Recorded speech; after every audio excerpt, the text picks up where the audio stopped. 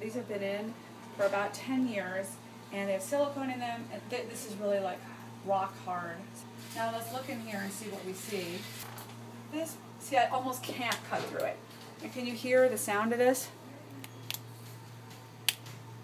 It's like cracking an eggshell, but thicker.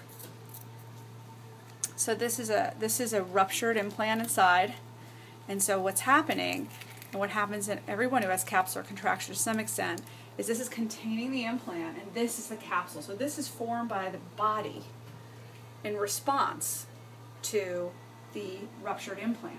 So this is rock hard. These are called calcifications. Literally, this is like little crispy, crunchy chunks that are formed in the body as a response to the inflammation from having implants in.